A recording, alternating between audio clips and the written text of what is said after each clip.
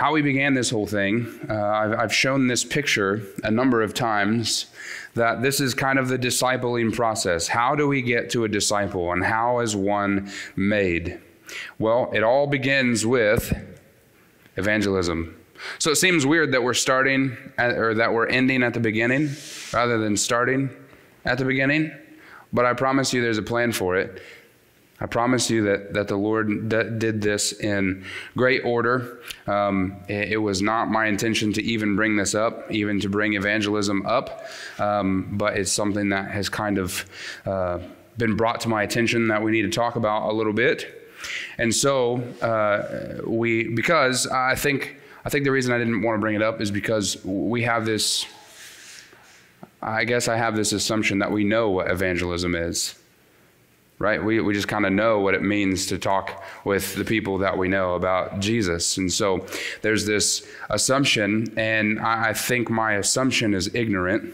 I think that my assumption is off course, and that we do need to recover a biblical idea of evangelism.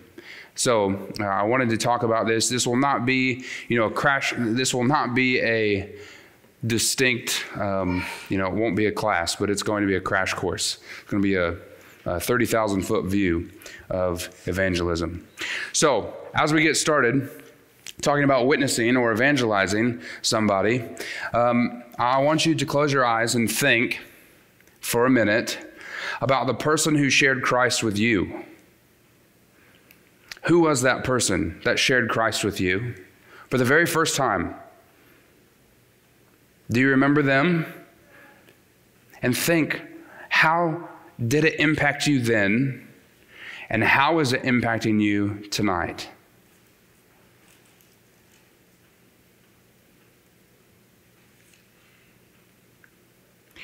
We need to hold on to those people that first shared faith with us, because we are fruit of the seed that they scattered. God has watered that seed. God has grown that seed. And that person is a picture to us of what it means to evangelize, right? You've been evangelized. You've been told about Christ. Thus, you have examples out there.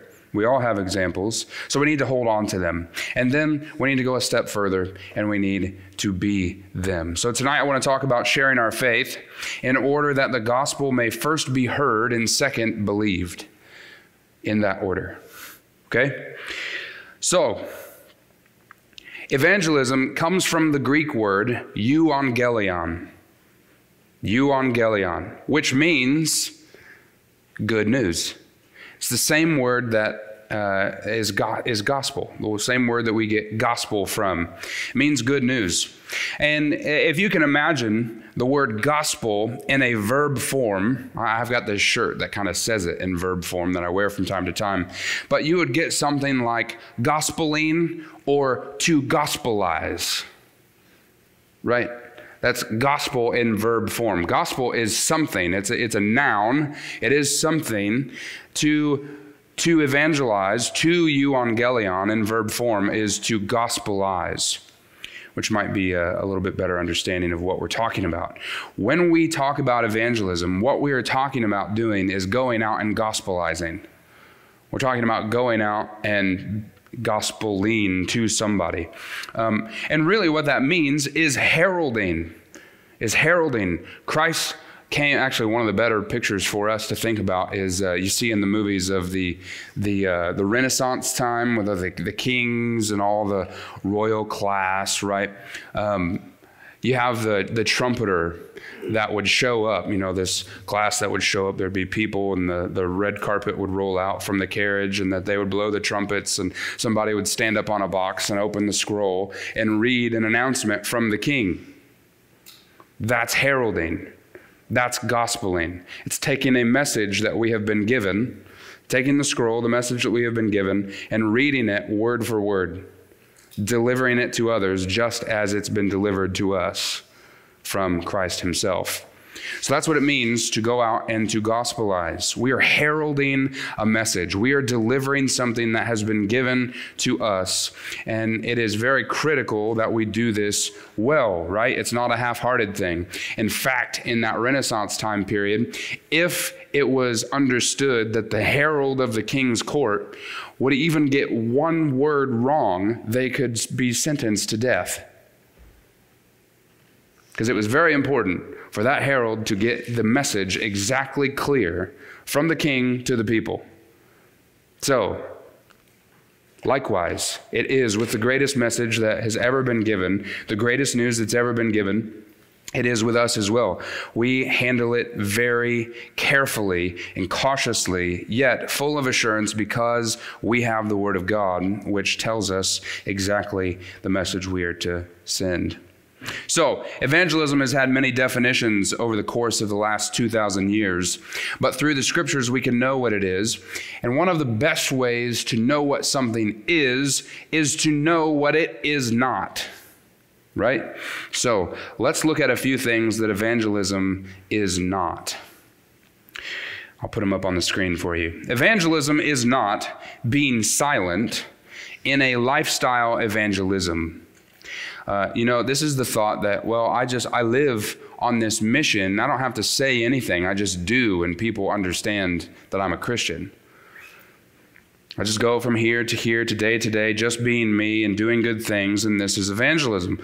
Well, this isn't evangelism. This is the call of a Christian, and this is living like a Christian, but it's not evangelism.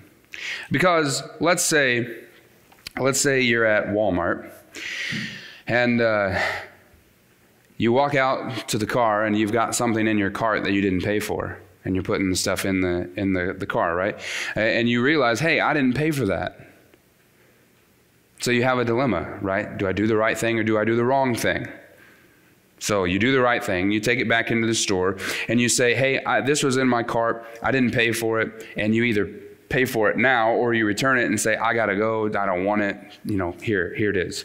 Right? You do the right thing. You take it back into the store and you walk out rather than just stealing it. And this is a good thing to do, and it's the right thing to do, and I think we would all agree with that. But it's not evangelism. Why? Because that encounter did not communicate the gospel. It was a witness of how the gospel has affected you and affected your conscience, but it is not the gospel. You didn't herald the gospel message. Jesus does tell us in Matthew chapter 5, he says, you are the light of the world. A city set on a hill cannot be hidden. Nor do people light a lampstand and put it under a basket, but on a stand. And it gives light in the whole house. In the same way, let your light shine before others, so that they may see your good works and give glory to your Father who is in heaven. This is our general way of living. It's a general call to the Christian to live in a Christian way all the time. We live differently than the world, and people understand, that we live differently because we're Christians, and they may even be able to see that in us. And in them asking or being, why do you do that? Even that person at Walmart may be like, well, 5 other people have done that, have taken stuff today and not said anything. And we watched them, right? They may be like, why are you different? And there's the opening, there's the doorway to the conversation. But this technically, in and of itself, and just living at your light shining before men is not technically evangelism, but it is the entryway into evangelism. More on that in a moment. The second thing that evangelism is not, it's not a statistic. We often in America, since the time of Charles Finney in the 19th century, we have come to treat evangelism like a statistic. Repeat a phrase after me and you can be saved. See how sterile that sounds? See how cold that is? If you want to be saved today, repeat after me. Just open this box and you can be saved. right? It's this way of treating people as a statistic and not as a soul. This is not salvation. This is more along the lines of coercion, manipulation, getting people to say the right things and thinking then they will be saved. But the truth is that many can be manipulated into saying the right things without meaning it at all. Right? Unless they come to confess with their mouth that the reality that is set in their heart is a gospel understanding, is a salvific understanding, they're not saved. If they're just confessing words with their mouth that you've manipulated them into saying, they're not saved. It's about the heart, not the behavior, right? It's about people and souls, not statistics.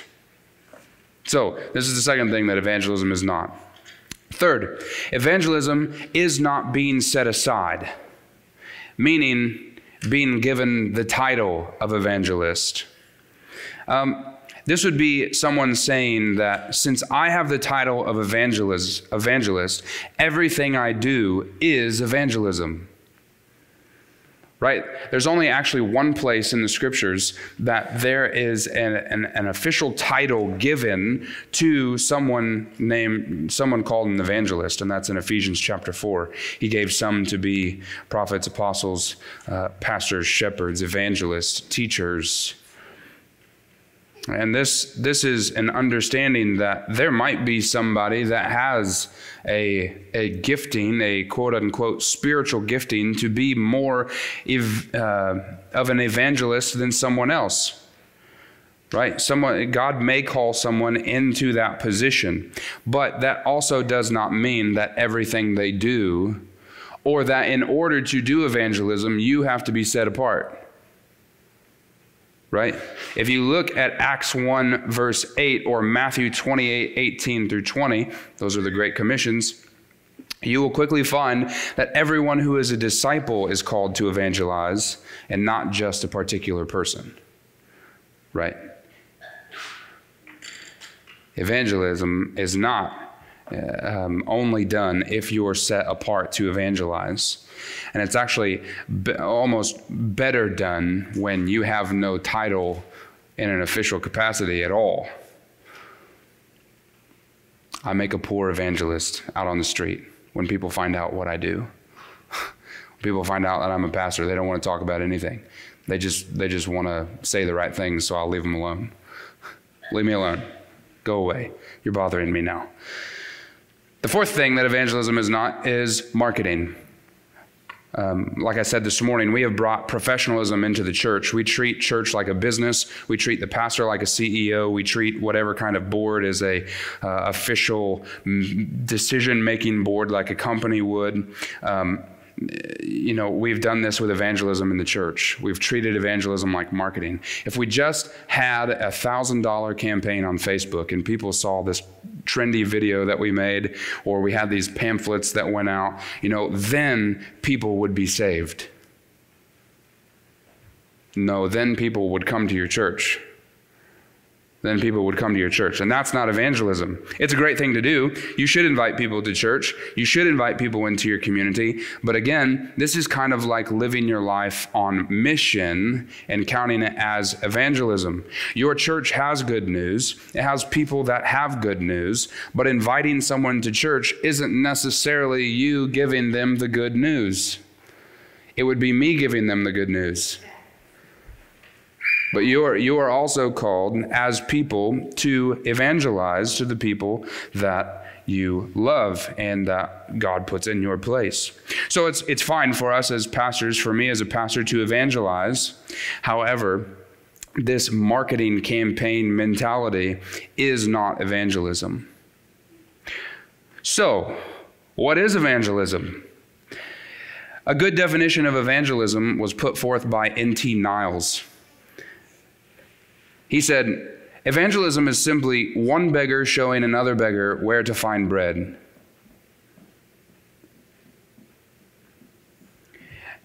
Put in another way, one person who knows where the source of life is telling somebody else where the source of life is.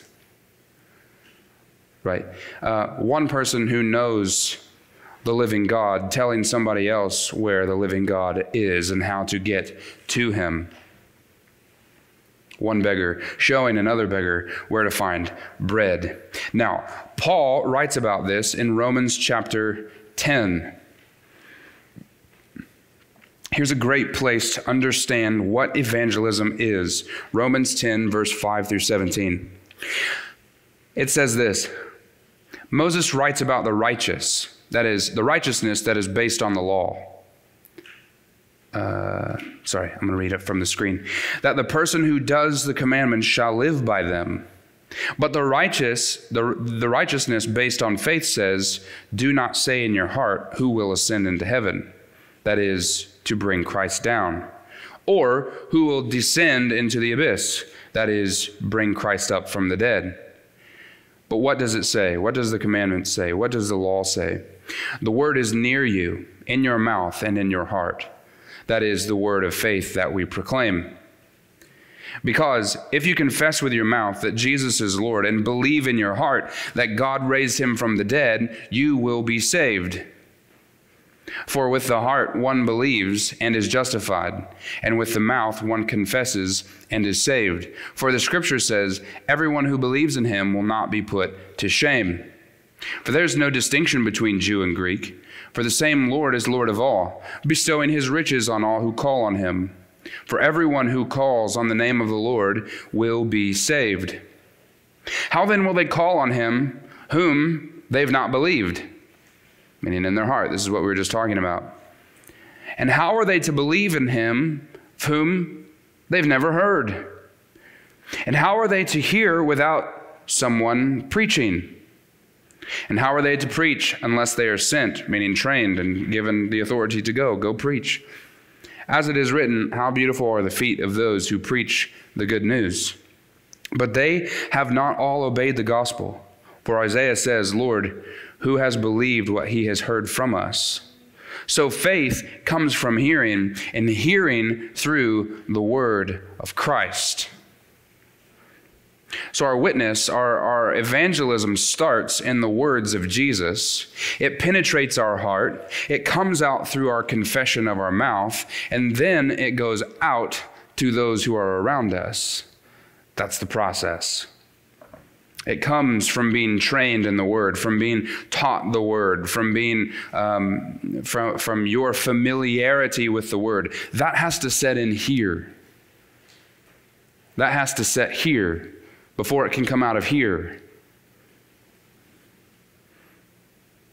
So evangelism is indeed preaching, but this does not just mean preaching from a preacher such as a pastor. Pastors do preach, yet what Paul is talking about here in this context is not the church. He's not talking about the ordering of a church and saying pastors preach and do this, right? That's not what he's talking about. If you want to see what he means by preaching the word, go to 1 or 2 Timothy. Pastors do preach, but what he's talking about here are people who are saved by grace through faith, mobilized into their communities with a word of the gospel on their tongue, ready to give it to people.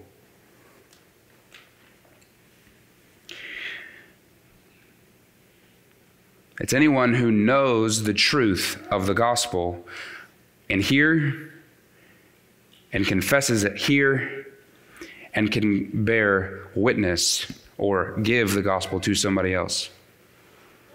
But we come back to this gospel, right? We started with the gospel, the Evangelion. We're coming back to this gospel. This is what evangelism is. It is gospelizing. Thus, here is what you need to know to do proper evangelism. You need one thing: the gospel. And I guess you need to either be able to know how to speak or to write or to sign, to communicate it somehow. You need the gospel. What tools do I need? The gospel. The gospel. You need training in the gospel. You need to understand the gospel. You need the gospel. To do proper evangelism, you don't need a marketing campaign. You need the gospel.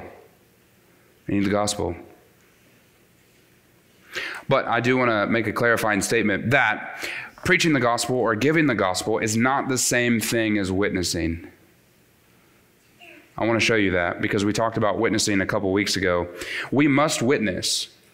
It's an important thing for disciples to know how to do, is to learn how to witness. I even gave you a formula of that a couple weeks ago of how to help people develop this testimony.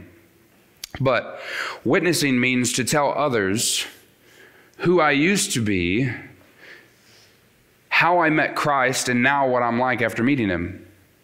That's witnessing. But you can do that without presenting the gospel. See the point?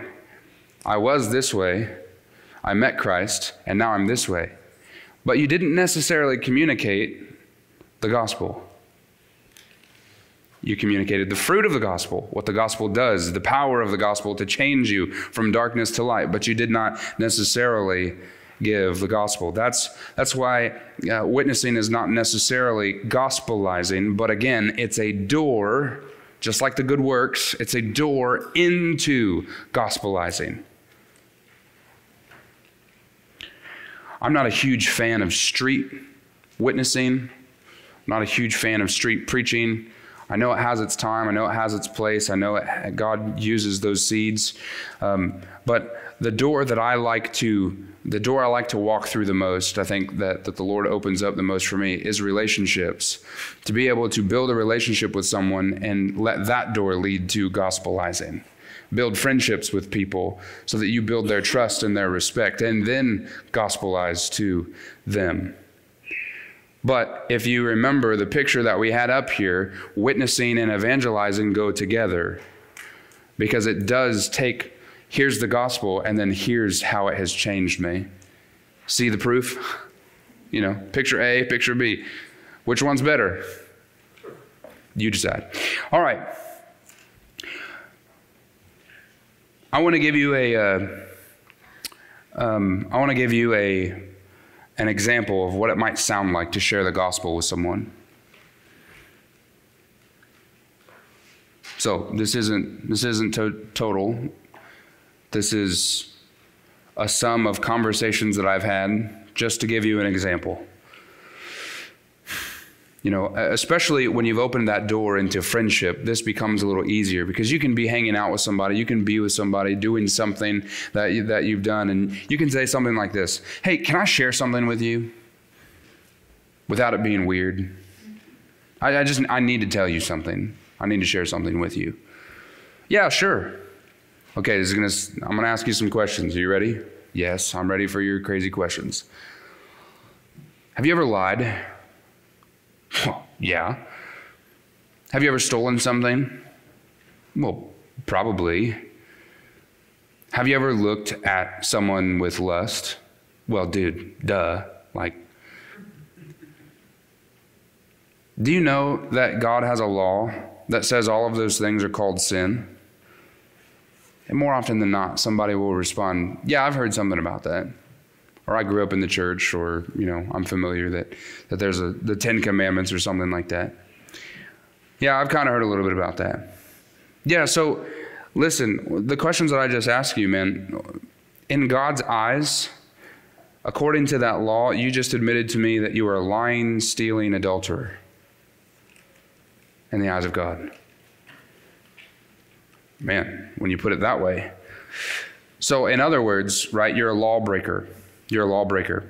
And if God brought you into the courtroom to decide what to do with you, kind of like we would do in a court of law here in America, if you break the law, you go before the judge. You know, there's a fine. There's something you have to do to make restitution with that breaking of the law. If God brought you into his court, do you think, you know, put this back on them. Do you think that the verdict would be guilty or not guilty? Well, by what you told me, I guess it would be guilty. All right, heaven or hell? Well, again, based on what you told me, I guess hell, right?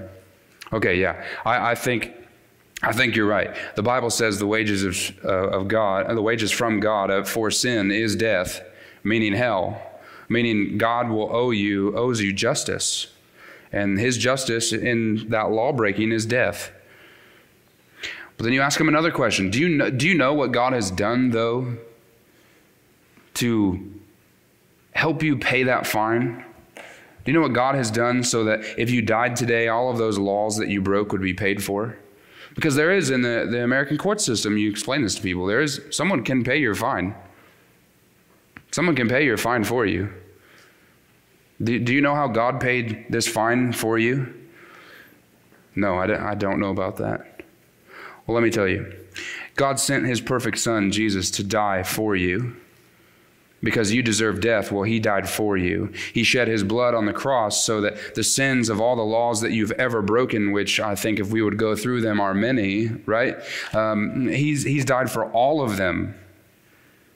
He's died for all of them. Because like me, you're like me. We can't take care of sin on our own, because the minute that we say that we're sorry, we're back at it. We're sinning again. We need a Savior, and Jesus is that Savior. So why I ask you all of these things, and what I wanted to share with you, my friend, is that if you confess your sins today, just as I did some 10 years ago, and trust that Jesus is the only payment for your sins can be forgiven right now and forever. Have you ever heard that before? Well, I've never heard that before, but I like what you're saying. So man, if you repent today, meaning you turn from your sins and you follow Jesus, where the Bible says the wages of sin is death, it also continues and says that if you follow Christ and you repent from your sin, there is a gift waiting from God to all of those who believe, and it's eternal life in Jesus Christ. You don't have to be paid the wage for your sin, because Jesus took that for you. You can have the wage of eternal life based on Christ's work and not ours. You don't have to worry about being good enough, because we can never be good enough. You're my buddy. You punch him in the arm. I know you're not good enough, right?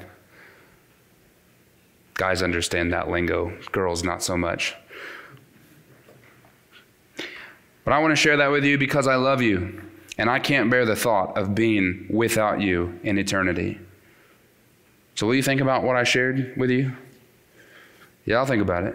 Will you promise we can talk about it if you have any questions? Yeah, that sounds good. All right, let's go get a cheeseburger. Right? Take 5 minutes with somebody. Take 5 minutes out of a car ride. Take 5 minutes out of a conversation, something with somebody, to give them these things. But those things that I shared can be found in 1 Corinthians chapter 15. The essentials of the gospel are there in the very first chapters, or the very first verses of 1 Corinthians chapter 15. So this is sharing the gospel with somebody. This is what evangelism is. It is giving the good news, whether it be in written form or in vocal form or signing to somebody. Everything else that we do, the witnessing, the good works, all of those things are open doors. But evangelism is strictly euangelion. It's gospelizing. It's giving the gospel and the good news. So pray for opportunities to share with someone that good news. Now, as promised, I do want to talk with you a little bit about how we can engage with the Muslim community.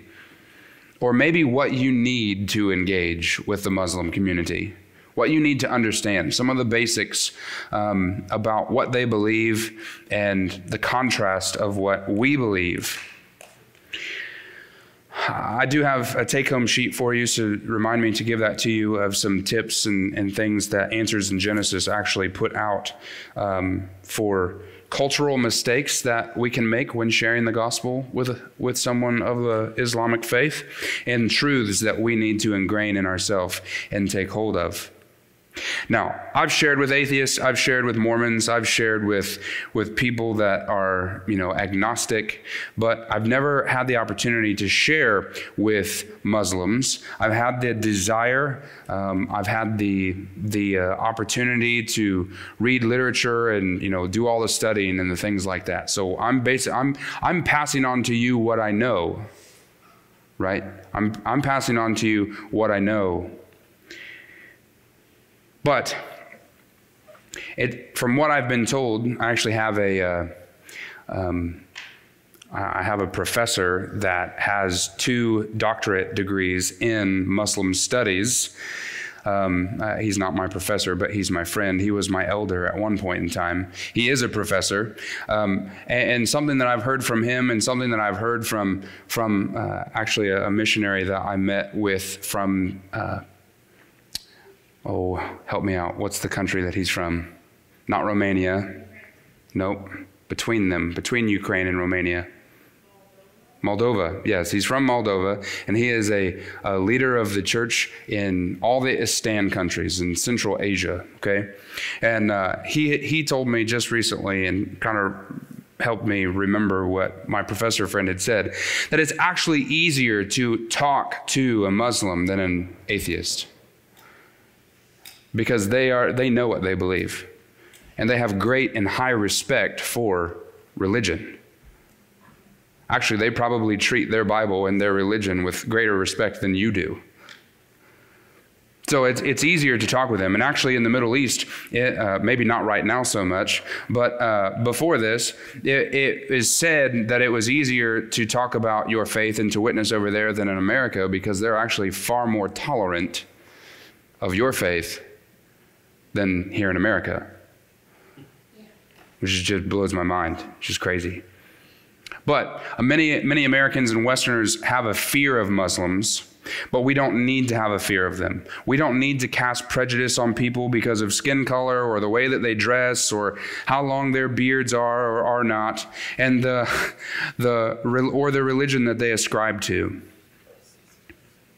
In fact, it's quite sad, because when you start having these conversations, you understand that the Muslim religion, the Islam, their faith is very sterile and strict. And they have very few freedoms and joys in their life. Many testimonies of Muslims converting to Christianity comes from an understanding that our God is a God of love, and that he demonstrates his love, and that while we were still sinners, Christ died for us. Okay, because their God is, they are the pictures that we have in our minds of what it means to have Muslim leadership is exactly the picture of what they have in their minds of what God is. He's a mean, evil dictator that just casts down these orders and expects you to do it, or else he's going to kill you. In fact, Islam, literally translated, means submission. Islam means submission. Submission. Yeah. Islam is the religion. Muslims are those who follow Islam. So like, Christianity, we are Christians. Islam is the religion. Muslims are the people that follow that religion. Islam means submission, and Muslim means one who submits to Allah. Okay? So, just some subtle things, if you think about that, just some subtle things that may come back to your memory later of just how all of this can impact as we show them grace and we show them love. It's something they've probably never had in their life. I might answer your question. So let me work through this. I'm going to open it up. If you have a question, I'm going to have them at the end. But I'm going to give you a lot of information, so I might answer your question. Okay. Just some basics here. They agree, especially with the Torah, which is our first 5 books of the Bible. So they have the same creation story, similar creation story. And they will agree with that to the major points. Except their God is named Allah, and it's really just how you say God in Aramaic. They believe we're talking about the same God. I had an encounter with a guy on a plane, and he said, what God do you serve? And I said, I serve the Creator God, Yahweh. He said, I've never heard of that God. Allah means God, Yahweh means God, but we have different understandings of who that God is. It's all going to come down to, it's kind of like I said a couple weeks ago, everybody loves Jesus. Everybody loves Jesus until you start to define him. Everybody has a God. And they're okay with you having a God until you start to define him. So we're going to define Allah here in just a little bit. Where the religion of Islam began was, it became official in the Middle East in the 7th century AD. A prophet named Muhammad was supposedly visited by the angel Gabriel and was revealed the words of the Quran, which the Quran is a book. It's an extra biblical book that, meaning outside of the Bible, right? It's outside of the Bible, which is 114 chapters of religious text that they believe to be infallible and the final revelation of God, right? We believe John's revelation to be the final closing of canon, right? And if you have questions about canon, we can talk about that at another time. But we believe that God's final revelation, God's final words given to the church for an apostle to write down was the book of Revelation. Well, they've opened this back up to say that an angel visited and gave them the words of the Quran, which is almost the same story that Joseph Smith has about the angel delivering the 2 golden tablets that had the Book of Mormon on it. The scriptures do say that the devil can appear to you as an angel of light. So you have to decide for yourself. Now, Paul says, even if an angel comes to you presenting another gospel, don't believe it. Believe the one gospel. Believe the true gospel. That is the gospel that you have been delivered from us. But angels do go around heralding gospels, whether they be not the angels that we that serve our Creator, but if you catch my drift, demons, the angels of darkness, right?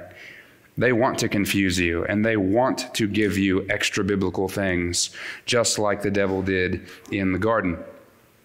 The Quran basically is a commentary on the biblical text, and it's an instruction book for a Muslim life. And so commentary means that you can find things like this. The Quran also teaches that their God, Allah, inspired sin into humankind. And here's the texts of where you can, in the Quran, where you can find that. They believe that humans are sinners because Allah has willed it. So, not that man chose to deliberately disobey God's word, but that God, their God, injected sin into the world, caused that person, wrote it on their heart, they're going to sin. Today, on this day, God wrote it down, they're sinning today. Which means he is the author of sin. Which means he can sin. So is that a good God? Is that a holy God? No, it's a fallible God. It's an evil God. It means that God can cause someone to sin, which is evil. It's inciting evil. And our God, the Creator God, Yahweh, the God of Israel, the God of the Scriptures, Jesus' Father, Jesus himself, God the Son, is holy and will never do this. So, I've got a couple of things that I want to share with you, and if you want to take pictures of these, I think that's helpful. You can also go look them up because Islam is a very prominent religion in our world. But here's their 6 articles of faith. Here's their doctrine, okay? Here's their doctrine. 6 things. The first is that they believe in one Allah. Muslims believe that Allah is one. He is the eternal creator and sovereign. He's not 3 in 1, he's just one. There is one God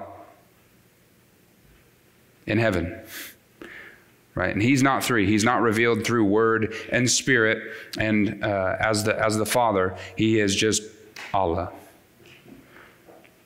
The second thing they believe is they believe in angels. And this is their understanding, which is actually helpful in our witnessing to them, that they believe in the supernatural. Right? They do believe in the supernatural, which is, more than atheists can say. Third, they believe in prophets. Prophets include biblical prophets, but end with Muhammad as Allah's final prophet. They believe, and I think I'm going to get in this, that Jesus was a prophet, but he was not the prophet to end all be all. Muhammad was the end all be all prophet. Muhammad was a better prophet, which is just crazy to me. I guess as you study the life of Muhammad and you study the life of Christ, how can you say, that's neither here nor there? That's not what this is about. They believe in prophets, so that's also helpful. They believe a lot of the prophetic text in the scriptures. They believe, fourth, they believe in the revelations of Allah. So Muslims accept certain portions of the Bible. I've already said they accept the Torah. And strangely enough, they accept most of the Gospels. They accept most of the Gospels, the stories of Jesus, the life of Christ. They believe that the Quran is the pre-existent perfect word of Allah, though. It came from God, always has been. This is a part of their God, right? The Quran. It's the perfect word of Allah that was delivered to Muhammad by the angel Gabriel in the 7th century. Fifth, they believe in a last day of judgment and the hereafter, meaning they believe in an afterlife. So everyone will be resurrected to a judgment into either a paradise or hell. They believe that Muhammad will come back and lead them all to hell, where God will then judge the people. And that judgment is not based on any law. It's based on him, what he believes to be right. Hold on to that. That's important. The sixth thing that they believe is in predestination. Muslims believe that Allah has decreed everything that will happen. Muslims testify to Allah's sovereignty with their frequent phrase, inshallah, meaning if God wills. So you can see, even in these 6 doctrines, Christianity, the greatest lies always have hints of truth. Actually, the greatest lies always have more truth and just hints and perversions of the truth. Can you see the perversion of the truth mixed with a lot of truth? These are their doctrines. Now, I want to give you also their 5 pillars.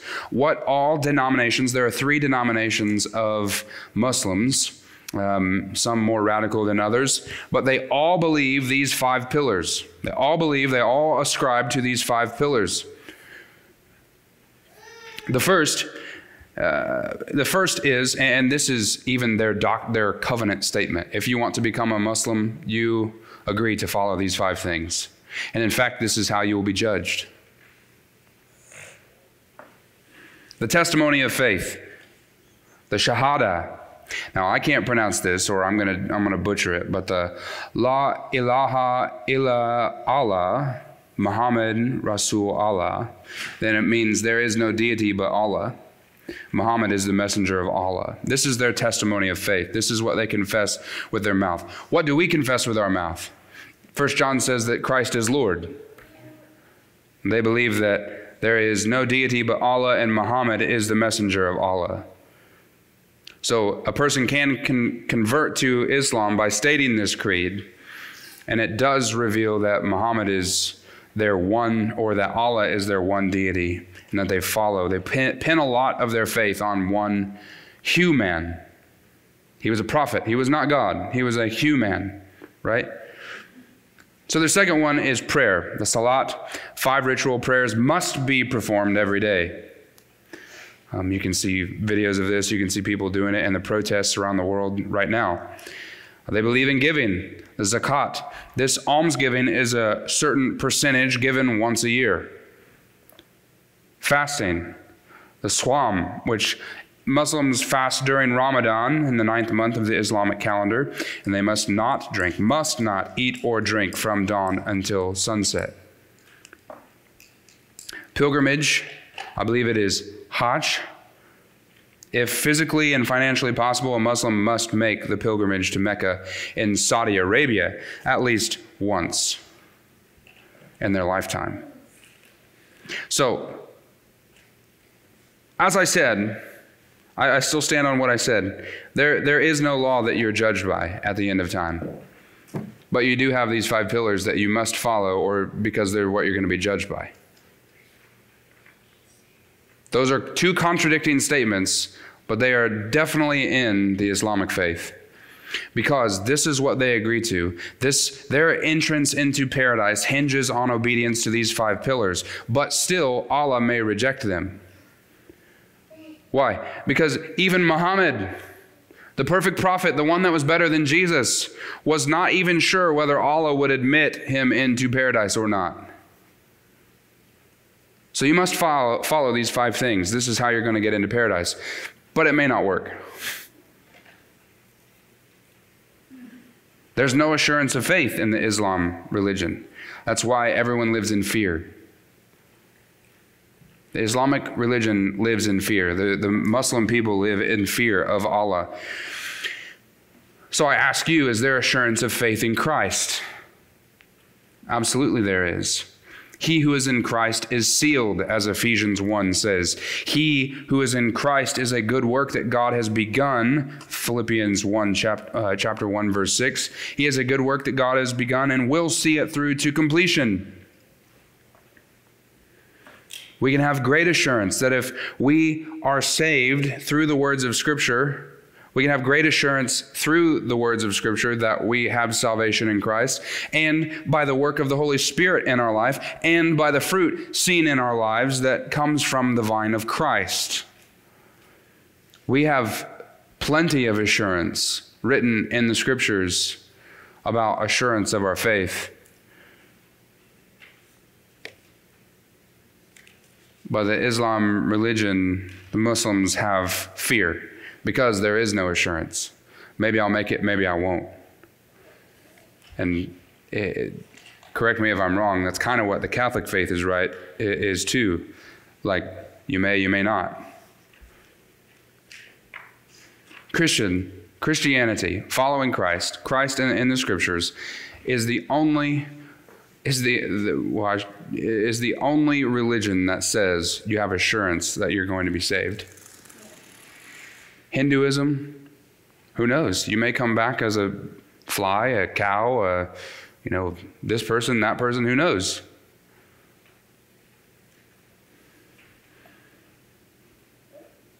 Mormonism, the cults, they're the same way. You may be good enough, you may not be good enough, who knows? What do they believe about Jesus?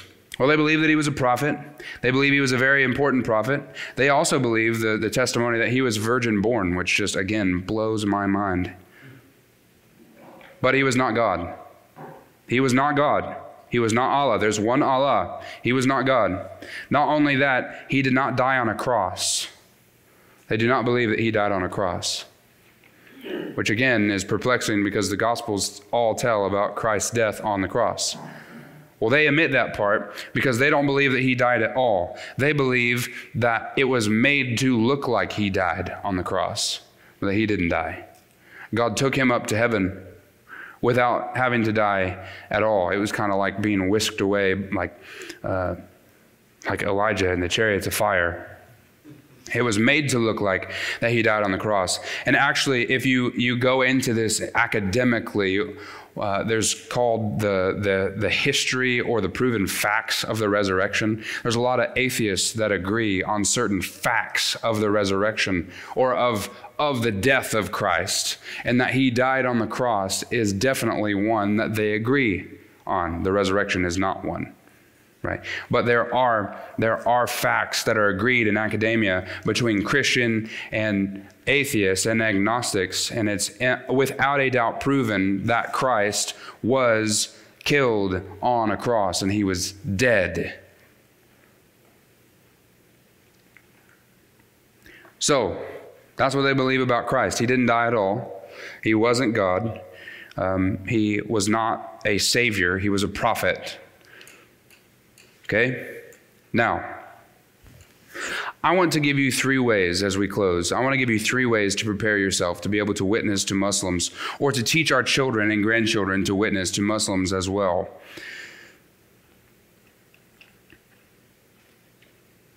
The first one is this. Be prepared to give a reason for the hope that's inside of you. That's first and foremost with any religion. with any person. Be prepared to give a reason for the hope that's inside of you. 1 Peter 3, 15 to 16 says, but in your hearts honor Christ the Lord as holy, always being prepared to make a defense to anyone who asks you for a reason for the hope that's in you. Yet do it with gentleness. I don't have it up there. With gentleness and respect, having a good conscience, so that when you are slandered, those who revile your good behavior in Christ, they may be put to shame. Not you. You be gentle. You be respectful. You have a good conscience. But be prepared. My friends, if we don't know what we believe, we will have a hard time sharing that. It makes no sense. You can't share what you don't know. You can't share what you don't know. Thus, the fear in the church is, well, I don't know what I would say. I don't know how to witness to somebody. I've never done it. What do I say? What do I do? You tell them what you know. And the fear comes from you don't know a lot. You've never been pushed to prepare yourself. You've never been pushed to train. You've never been pushed to give an answer for the hope that's inside of you. Thus, we as Christians are trying to always be ready, growing and maturing in our faith, ready to defend it, ready to explain it to anyone who asks. Maybe not perfectly. Who cares about perfectly? Jesus says that the Holy Spirit will speak for you when questioned. So practice this. Let me admonish you. Practice this at home with your spouse. Practice this with a friend. Practice this with your children. Practice writing it out and presenting the gospel. Practice speaking what gives you hope. Because you can't put it to use if you haven't practiced it. You can't get better at it if you don't practice it. So, if you don't have assurance of your faith and a strong conviction of your hope, my question is, how will you help someone else come to have assurance of salvation, an assurance of faith, and a hope for the future? Therefore, be prepared. I think there's a Disney song about that. Be prepared. Be prepared. Be prepared to give an answer for the hope inside of you. Secondly, understand the reliability of the Scriptures and the ability to know God. That's important. You can know God. Hinduism, you can't know Him or them. Buddhism, you can't know Him. Islam, you can't know Him. The Quran says that. You can't know God. He knows you, but you can't know Him. He's impersonal. Understand the reliability of the Scriptures and the ability to know God. 2 Timothy 3:16 says, all Scripture is breathed out by God, so you can know Him, and it's profitable for teaching, reproof, correction, and training in righteousness, that the man of God may be complete, equipped for every good work. If you have a man of God, it presupposes you know what God is like. Tracking? To have a man of God, a complete man of God, trained, presupposes that you can know what God is like. The Word of God is complete. It tells of who God is. You can know Him so that you can imitate Him. Many Muslims believe that the Bible is corrupt. They do not believe that they can know God or know absolute truth the way that Allah does. But they neglect their own Quran in saying that, because the Quran also teaches that the Bible, the first 5 books, and the Gospels can be trusted. So which is it? Can the Bible be trusted or can't it?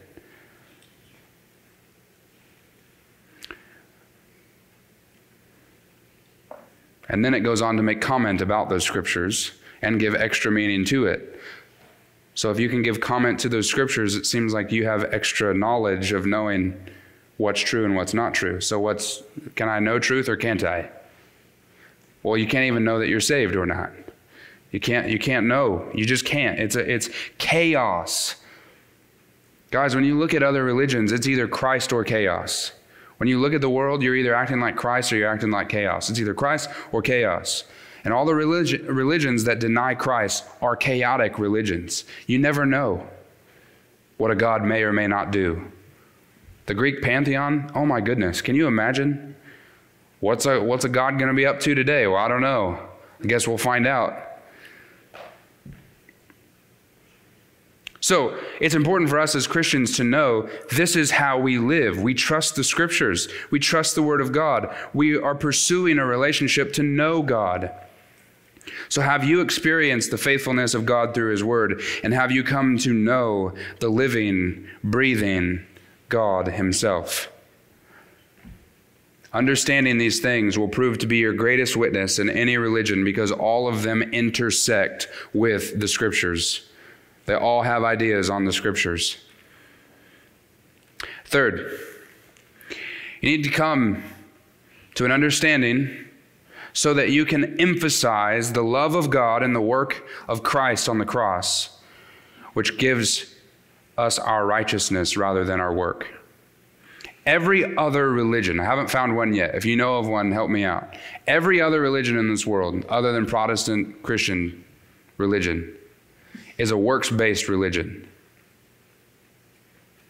Every religion, other than Protestant biblical Christianity, is a works-based faith. You can do things to add to your salvation or take away from your salvation. But in Christianity, the work of our salvation was done on the cross. You can't add to your salvation. In Christianity, if you deny the work of Christ on the cross, you don't have salvation.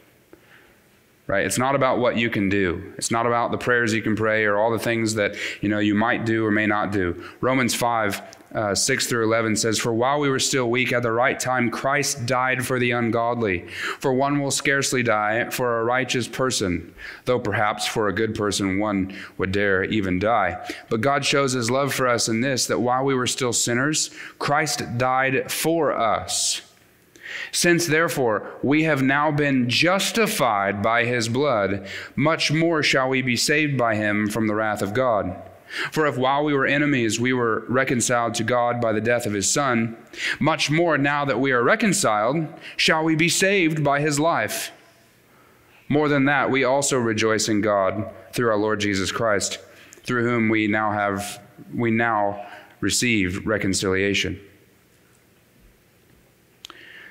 Our salvation is not built on works that we have done or can do. Go back to me punching my friend in the arm. I know you're not good enough. I'm not good enough.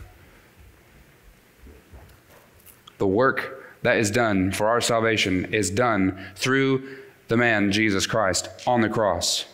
And through His death, His atoning death, through His resurrection from the dead, which defeated death and satisfied the wrath of God. That is our righteousness. That is our work of righteousness. It's not in us. It's a gift given to us. Our hope is built on the love of a personal Creator who wants to have a relationship with us, so much that He sent a way for us to get to Him. We don't deserve the credit. We don't deserve the honor. We are beggars. We've come full circle. We are beggars that have been given far more bread than we deserve. And we humbly and simply and lovingly want to show others where to find it. Amen? Amen. Father, thank you so much for your word. Thank you, God, that we can know you. Thank you for loving us, for giving us power through the cross and the resurrection of your Son. Thank you for loving us while we were still sinners. Help us, Father, to love others while they're still sinners, and to show them the love that Christ has had for them. I pray, Father, you'd give us opportunities as your people to witness to those who are in our community who need the love of Christ, who need the grace and the mercy of Christ and the assurance of faith in Jesus rather than of their works. I pray all of this in Jesus' name. Amen.